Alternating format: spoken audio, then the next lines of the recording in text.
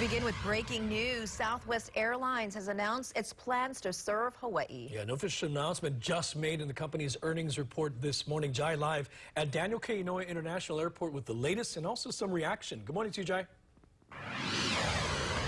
Hey, good morning to Ron. Good morning, Christine. Yeah, you know what? We've been out here just sort of gauging the feel. Southwest Airlines officially making it known today that they have intentional plans. Those were the words used in the press release that they sent out this morning with those quarterly earnings reports, that they have intentional plans to service 4 different cities here in the state of Hawaii. We're talking about Daniel K. Inouye International Airport here in Honolulu. We're also talking about Lihue, Kona, as well as Kahului. So 4 different airports. Now, we don't know the exact details. Mel Papali'i, she is officially traveling to the Valley Isle this morning. Mel, I guess if we could start, who you're traveling with and the reason you're traveling.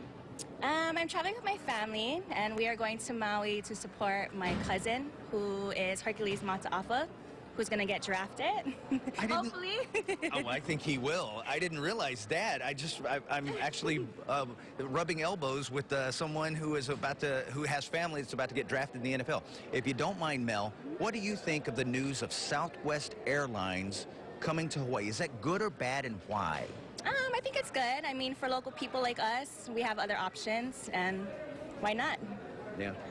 Do you think you would utilize Southwest Airlines if we don't know the details yet? We don't know if they're going inter-island or if it's just going to be from the West Coast here. But do you think you would use Southwest Airlines? Definitely, if it's an option that's affordable. Mel Papali'i, thank you very much. I appreciate that. And I tell you what, do me a favor. Tell Hercules that we said good luck, and we think he's going to do really well in the NFL, okay? Will do. Thank you. All right, Mel Papali'i, she's headed to Maui. We appreciate that. And again, Southwest Airlines making the announcement today that they are going to have intentional plans to service 4 different cities here in Hawaii. As we learn the details, and obviously they'll unfold in the coming days, weeks, months, we will, of course, keep you updated on air at KHON2, but also online at KHON2.com.